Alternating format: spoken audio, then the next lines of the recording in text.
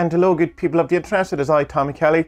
This is Adventures from Woo. And this episode is just talking about a magical challenge that I have set up to start this Wednesday. I know it's a wee bit last minute, but there's literally zero preparation you really need to do for it. So what is it? So being that Lent is starting on Wednesday with Ash Wednesday, where all the Catholics go around with the ash on their head, I thought I would steal it a bit and use these 40 days for some chaos magic. I had initially the intention was to do another 30-day challenge, but as it came around at the same time as Lent, I said, why not just kind of steal a bit of the Christian thunder as it was. I'm calling it the Chaos Quadragesima. I think I'm pronouncing that right, probably not. And Quadragesima just means Lent, 40 days, or that sort of thing, it's Latin. And the idea is that every single day you're going to do a sigil. And that's it, that's the very basic of it, and if you do no more than that, then that's the challenge done. But I've also added a few other bits in a post that will be in the show description below. One of the main thing that I'm going to do is that I'm going to follow like a kind of an elemental rotating pattern. So on day one, I'm going to start with earth. So I'm going to do a sigil that's somewhat based on earth. So, something around shelter, business, money, home, homestead, family, earth being the very kind of physical material plane, where it's the very basic needs met of, being able to feed yourself, water yourself, shelter yourself, have, family around you, all that kind of stuff. So the next day I'm going to go then to air.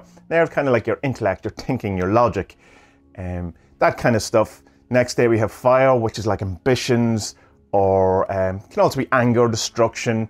It's kind of, there is an emotional bit to it as well, whereas water's, kind of the opposite emotions in many ways. But passion would be a good word for the fire element. So anything around ambition would be a good sigil target.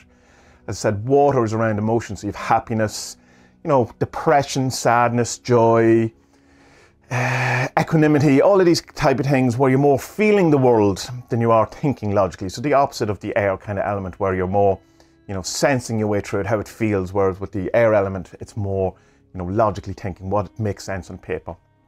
The fifth element, of course, is the elusive spirit or ether, or any number of other words that people sometimes use for it. And this can be whatever you want. Everyone has a kind of different kind of idea of what spirit is, I suppose, and you can have, use it as a connection to divinity if you see the world that way, or you can see it energetically, like you would have like a chi, or the vril, I suppose, or any of these energy things like they have in Reiki.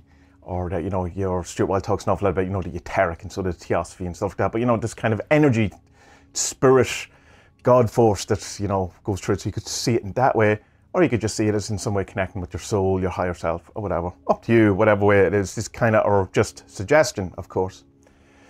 So then every 5 days, 6 days, I suppose, you're going to repeat. And that'll be a total of 8 times to make up to 40. And so you could see that each of them as separate shoals in the kind of RuneSoup sense of what a shoal is. Again, that's the links for, if you don't know what that is, will be in the blog post that is in the show description. Or you could see the entire thing as a shoal. You could see it as none of it as a shoal and could stay away from shoals altogether if you don't like that idea. See it as one big work or all separate. You could kind of keep the elements together, have a theme going through them, or not. All that's kind of, as I say, just for suggestion. Just to kind of give it a bit more interest than just trying to do 40 sigils, because you can find after probably about 10 sigils that you're going to go, I don't know what to do anymore. But at least if you have some sort of layout or some sort of map, that might make it easier to come up with 40 different targets. I'm also going to do where I'm going to give up alcohol for the 40 days, for many reasons. One, I could probably do with a bit of a break.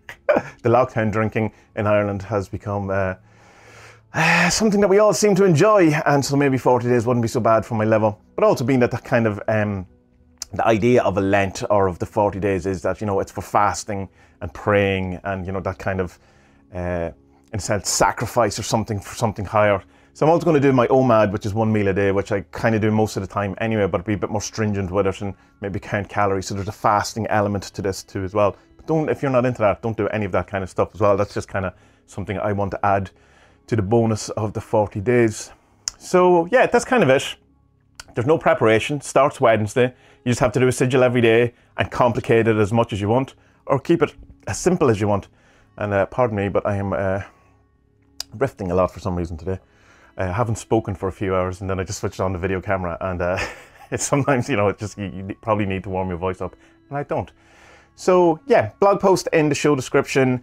If you want to join the Discord, if you're not in it already, there'll be an exclusive. No, there'll be a channel exclusively for. It's not the word I'm looking for. Just for this, anyway. So if you want to post up your sigils or just talk about or ask questions or anything, that's the place to do it.